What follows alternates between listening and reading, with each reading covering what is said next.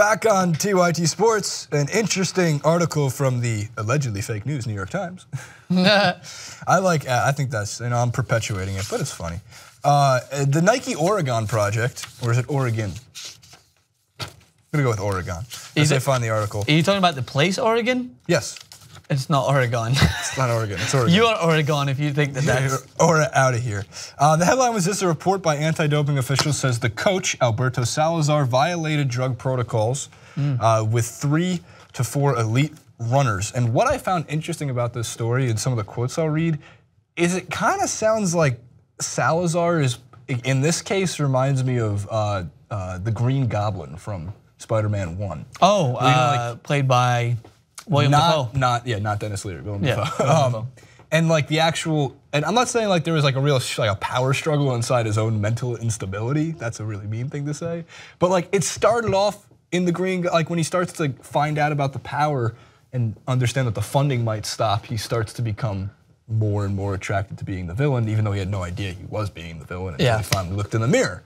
Well, when you read some of these quotes, it kind of sounds like once he found out about this one type of doping system, which has to do with restoring your thyroids. Various thyroid medications, testosterone, but more importantly, turning fat into energy. That was pretty much what it was. And it used to take, there was a quick way of doing it that was illegal and by a banned substance that was involved like an IV drip. And in every sport that gets overcomplicated with this stuff is like, pretty much if you have an IV in your body, you're probably putting something illegal into your body. Or if it's not an illegal drug that you're putting into your body, the method that you're taking it is illegal. You're not allowed, you're not even allowed to rehydrate with IV drips. So. Which I actually think is, I think they should have some hydration techniques that should be legalized or something. It's like when you like get this thing from a cup and then you like pour it down your throat. Just drink it. Straw. It's crazy. It's crazy. He used it through a mechanism called it's a tube that made it go down faster. So it's a straw. It is perfectly legal. It's a beer bong. But this happens in MMA, boxing. The Olympics are notorious. It seems like every person is sitting in some back room like that of the, if you ever watched the anime Ghost in the Shell from 1995 with just IVs in their body. Especially if they're Russian. Especially if they're Russian.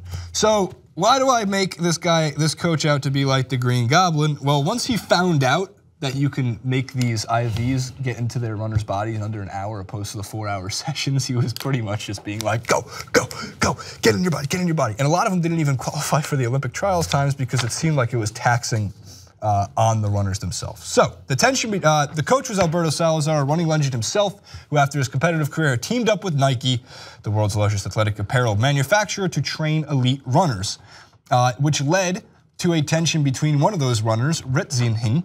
The tension between Ritzenhein, I think, and Salazar over medical issues and methods of performance enhancement was not uncommon in the Oregon project, the vaunted team financed by Nike and led by Salazar to include some of the world's most celebrated runners.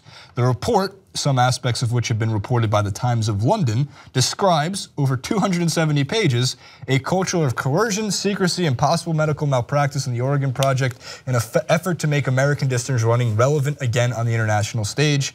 And lastly, in the report, anti-dipping officials depicted Salazar as a medicine chest whose doors swung open for world-class elites on Nike's payroll. He provided or helped gain access to prescription dose vitamin D, calcitonin, ferrous sulfate, all of these illegal, Advair, testosterone, and various thyroid medications. Many of the drugs have no proven benefits for the runners. He's using, and this is what they're sugarcoating, he was using runners in a funded by Nike project as guinea pigs. Essentially. Here, Francis, give me this. Let me see. Oh, do you run faster now? No, you don't. Here, run faster! I don't even know what to make of the story. It's like Walter White meets Green Goblin minus the hovercraft. I'm still, for some reason in my head, trying to work out or not if it was James Franco that was William Dafoe's son in that movie. It was James Franco. Why we have filmed a plethora. We need some of this IV treatment to get us through some of these clips. I think we're on like a 15th. This is our 8th clip. That's why I'm reading right from the story. By the way, written by Matt Hart. Thank you. But I mean, one thing is for sure: has Nike or has Nike not addressed the situation to this point? Because if not, they really need to do something in order to address whether or not they were well aware of this, whether there's a lot of highlighted stuff that you're freaking out on your screen. This is freaking you out? I was like, I didn't know if you were pulling up a quote from Nike. No, I'm just looking through. I don't think they have this is a brand, funding. There's a brand that, in my opinion, is losing parts of their market and have to focus on what predominantly their main market is, which is running, and a lot of sponsorships involved in that. I think they're losing out to Adidas when it comes to a more fashionable outlook on sneakers and things like that. So I'm thinking for a brand, I mean, do you agree or disagree? The Ultra Boost, is that what they're called? Adidas are killing it. They're all white. What I thought, here's why this is why I actually found the story to be super interesting. Most recently, we just celebrated Breaking 2, which was a Nike marathon event set up under Nike marathoning conditions. So not like the Boston Marathon or the New York Marathon or the London Marathon. That's like recognized as a global competition, but still separated between professionals and amateurs. Like I don't even know if an amateur runner, if he were to run the 2-hour and 10-minute marathon, which is disgusting to even think about, could even win the competition if he's not like registered or sponsored by a certain group. But so in this case, Nike funds a lot. Nike, Under Armour, Adidas, they fund a lot of athletic projects. Yes. And rarely do they get reported on, especially if it doesn't, as they put it in the article, sound even legal. Because a lot of what they're trying to do from the brand aspect, to continue on that note, is to push the limits of what we know is achievable by an athlete. But yeah, and you don't need to be professional in order to potentially achieve that. Of course. And in addition to that, when you say like Adidas, Under Armour, Nike, they all have their mission statements, they all have their branding. But what's so interesting about it is that they want so badly for that athletic achievement to be done in their outfits. Yeah, of course. To say you can be this person because it was through Nike. I think the best example of branding, I would think, out of all of these athletic, is like the Red Bull brand. Because what you associate with Red Bull, besides all-nighters, vodka Red Bull, hangovers, is like extreme daredevil type stunts or extreme stunts, extreme sports. Literally, the idea of them, the marketing strategy around it gives you wings, they took and put it into just badass. Like they were an example that whenever I was in the sales field before I ventured into on-camera stuff, is I would always use them as a perfect example for how you build a brand. Like, when's the last time Red Bull needed a crazy advertisement billboard in the middle of nowhere? They don't need it because they're out there in some guy's skydiving off the top of a building with no rope, and he's like, I drink Red Bull. Or Red Bull are the ones that are filming it because they've got their own creative agency that does all that stuff. So that's a very smart form of marketing.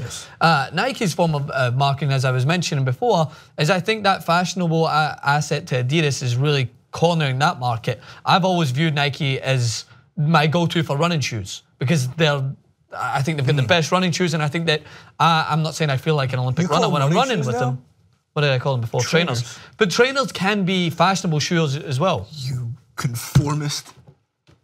And I will always still be Adidas for football boots, by the way. That's never going to change. You've always owned the Predators, right? Because I bought one pair of Hypervenoms, which are the Nikes. Hypervenoms. And they ripped at the front, and I was just devastated. But that goes the same for a lot of athletes. No, I'm saying it goes the same for athletes, is whatever they're most comfortable in. Yeah. Nike Hyperdunks are the best shoes to play basketball in, according to myself. That's what I play in, that and Kobe's.